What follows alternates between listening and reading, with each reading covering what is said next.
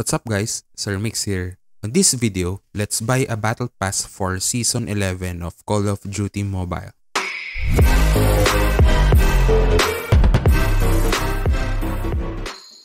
Please hit that like button and subscribe. And this channel is road to 1,000 subscribers. On your mobile phone, download and install a GCash application. You can download it via Play Store if you are using an Android device, or App Store for Apple.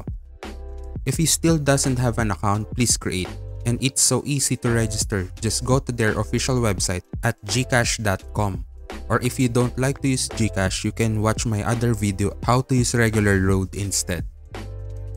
Tap Buy Load. On this panel, just input your mobile number if you are the owner of the GCash application and tap Next. Scroll vertically and select Game Credits.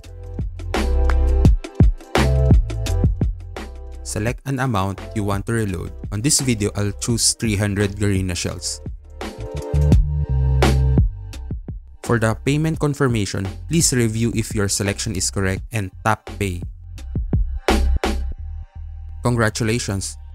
We are already purchased 300 Garena shells. You will be receiving a text message regarding the game pin. Please do take note that the reference ID and pin code is different. The one that we'll be using is the pin code. Let's now top up the Garena shells pin to the Garena shop. Open the website shop.garena.ph/app. Select Call of Duty Mobile. Now choose a login method, either Garena or Facebook.